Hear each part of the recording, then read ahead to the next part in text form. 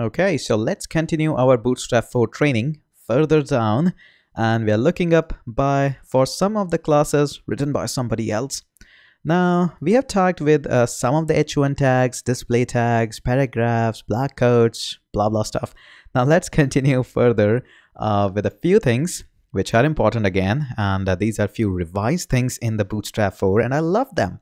The first of them is the list. Now again, since the list, I don't want my list to be going very to the left, just like these paragraphs. I want them to be a little bit stable.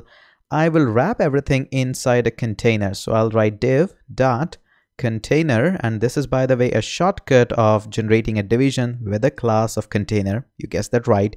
Dot for class, hash for ID. So if I do that, this gives us a class, command Z.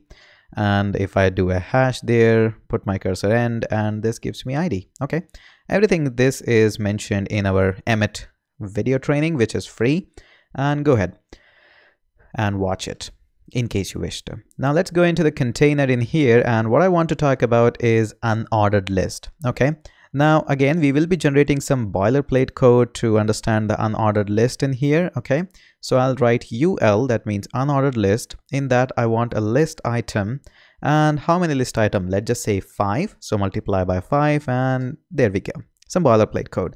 So I'll write, I'll just press my command key, and I'll write multiple cursors there, and I'll write 1 there. Okay, some boilerplate code so that we can see it in here.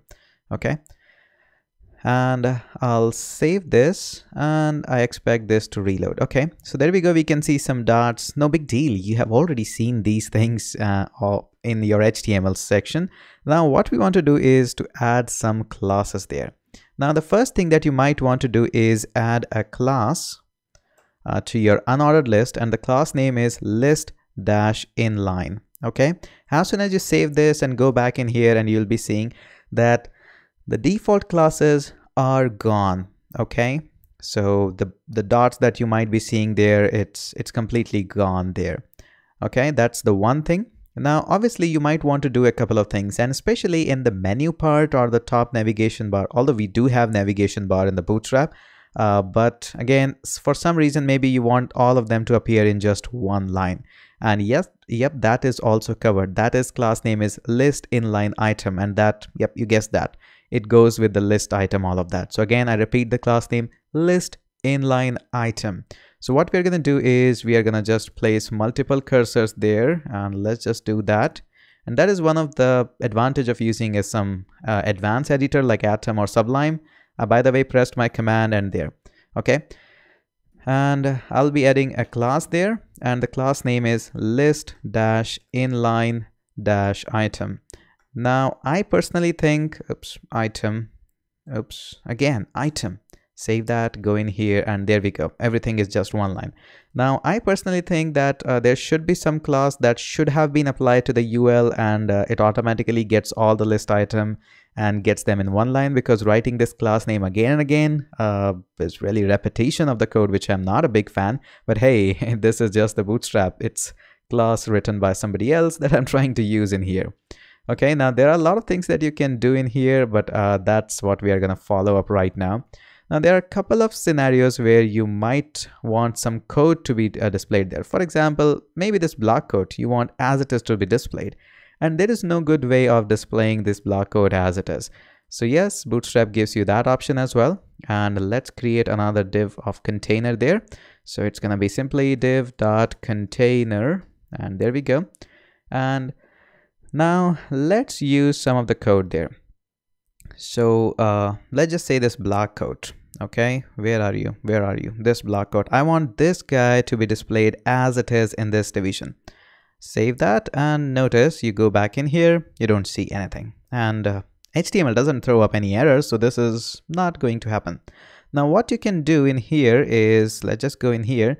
There is a tag being given to you that is named with the code. Okay, and whatever you put inside the code, let me just show you a couple of bugs there. Not the bugs, it's some workaround. Save that, and if I go back in here, notice something is there, but you are not able to see it. Okay, and let's just go back in here. We want this code to be running in here. This doesn't give us anything. So what we have to do, let me just show you a quick trick in here. This guy is actually having a name. So it's end, which is ampersand as well, LT and comma. Okay, I save that and I go back in here and notice it's a block quote. Now this is. So you have to replace all your special characters with their equivalent UTF names. Okay, and for this guy there is an ampersand and this guy is GT colon. Okay, and I save that. Notice it doesn't gives you anything, although it just throws my code back. Maybe it doesn't need that. Okay, and this does our job. Let's go back in here, and I think, why is it not working? Okay, this is problematic in here for us. Okay, let's just solve that. Let's just try to write it again and use an ampersand again, and this is GT colon. Save that, and there we go. Might be I have written something else. Might be I'm not 100% in here. Okay, so this is how you write your code. So block code. So anything that goes inside the code is actually being displayed, and yes, there is some default styling being applied to it. But later on we can change it, obviously. And obviously don't forget to change everything like a quotes and backslash to their equivalent code there. Okay, so this is one thing that you should always take care. Now also there are a couple of things that you need to be aware of that are keyboard inputs. You use them very rarely, but maybe sometime you might want to use them, so therefore you should be understand.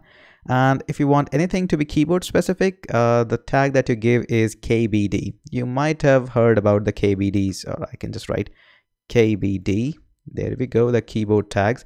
And let's just say you want somebody to say, hey, I want you to be control plus C, or maybe just CTRL for control. Save that, go back in here, and there we go.